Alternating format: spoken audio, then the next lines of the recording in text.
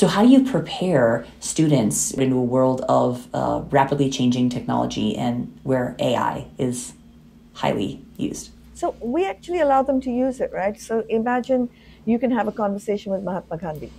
You can ask him about what his thoughts were around this. Those are powerful ways you can use AI. Or for kids to say, okay, this is an area of research I have to do, and do the right prompts into AI to get the actual information that they need.